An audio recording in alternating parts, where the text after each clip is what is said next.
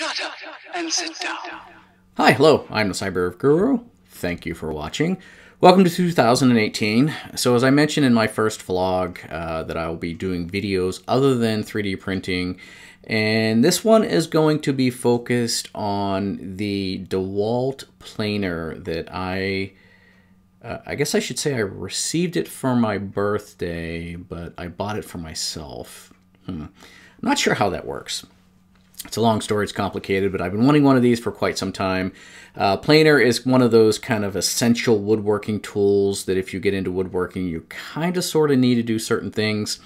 So with my CNC, I've been experiencing some issues where the wood is not always flat. Sometimes it's cupped, sometimes it has a bow to it, sometimes it's got a twist to it, sometimes it's got all three, more than likely than not. It's got all three. So a planer will help with some of those, and if done properly, actually, the planer can help fix all three of them. So I got the planer actually probably about 3 weeks or so ago, and I've been waiting for the opportunity to break it out and use it, and that's what I did today. So I just want to give you a quick kind of overview of the planer itself. So when I got the planer, I actually got a package deal. It came with a cart that it sits on, as well as some the outfeed and infeed tables, and another set of blades, replacement blades for the ones that are in there. Now the blades that are in there can actually be turned around. They're reversible, so you effectively by having an extra set, you get 4 sets of blades. So it was an extremely good deal. I've been watching this planer for quite some time. It was in the the $600 range for the planer, and I got the entire package deal: the base, the outfeed and infeed tables, and the extra set of blades, and the planer itself for about $650. And then there was some tax in there because I bought it locally. But it was an extremely good deal, and I should say that's US dollars, obviously. So I'm going to show you some video here of me putting together the table and then getting the planer kind of up and operational, and then my first couple plane operations with it. I did have a little hiccups getting it going. I had futz with the speed knob. There's 2 speeds, 1 and 2, and I guess I left it in the middle when I was futzing with it, and so when I first tried to feed it pieces of wood through, it was in the middle and it was not doing anything at all. So, lesson learned anyway. So I've tried both the fast speed and the slow speed. Both work very, very well, and then the finish that was produced was excellent. So I'm going to cut over to some time lapse, and then we'll follow it up with some pictures of the final products. Thanks, everyone.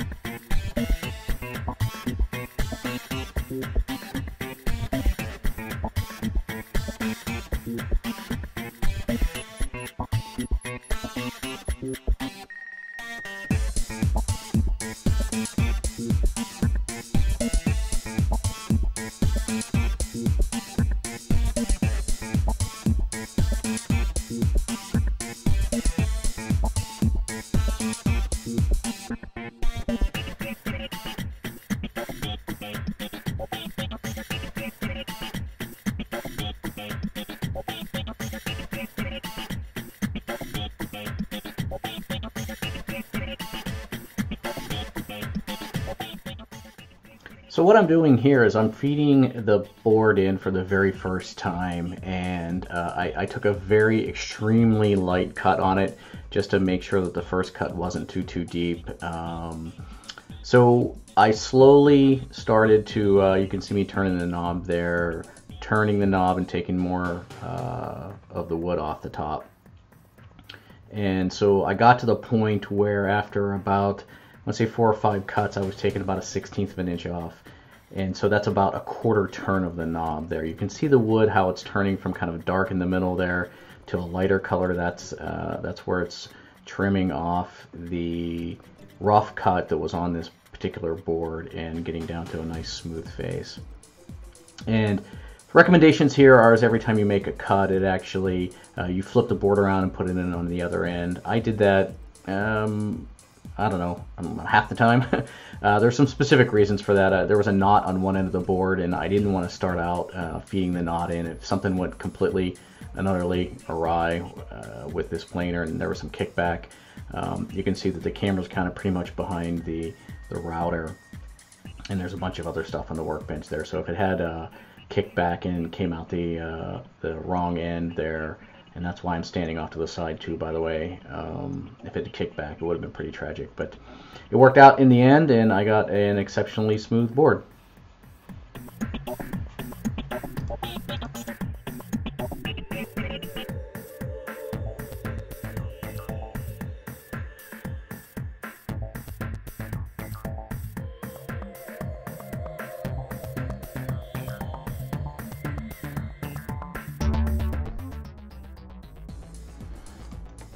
Okay, so what I have here is I actually have a board that I put on a sled. It's a board on another board, or actually 3 boards on another board. And the reason I did that is I had previously cut the long board into 3 or 4 12-inch sections, and those boards have cupped and twisted since I've cut them.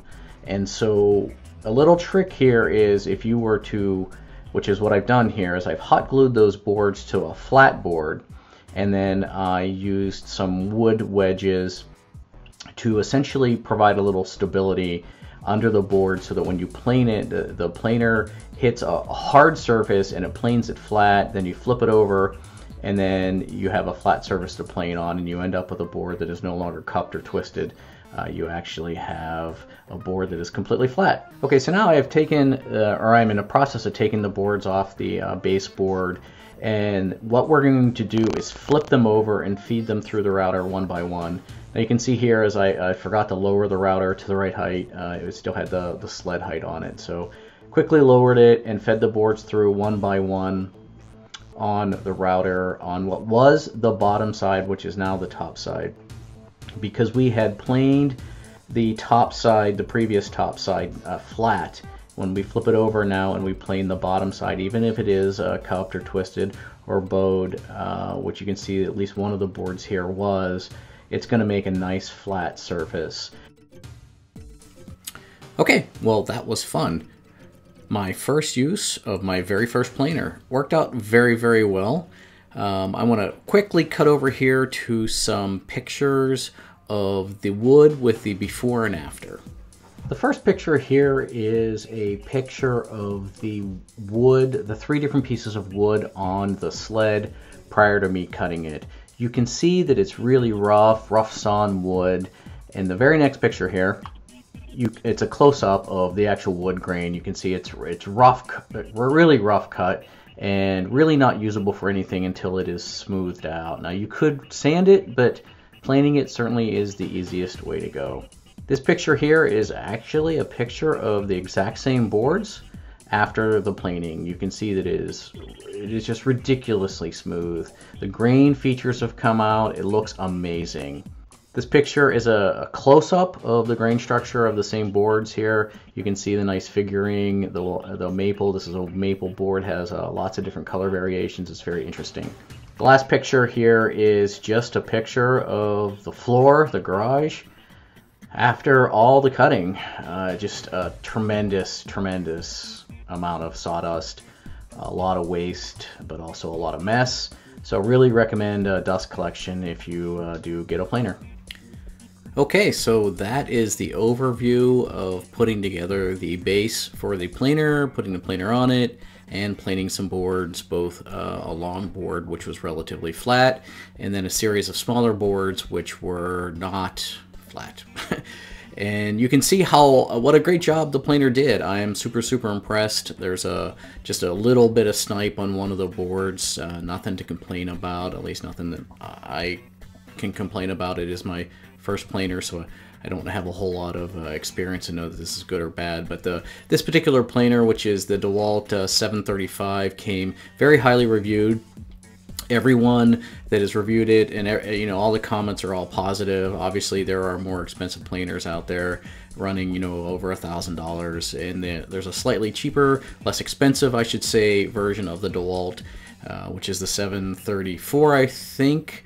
And the 35 has some features that I think are just better. You don't have to you don't have to engage it manually. It's got an auto engage, which having played around with both of them in the store, I definitely think it makes a huge difference to minimize the amount of snipe and whatnot.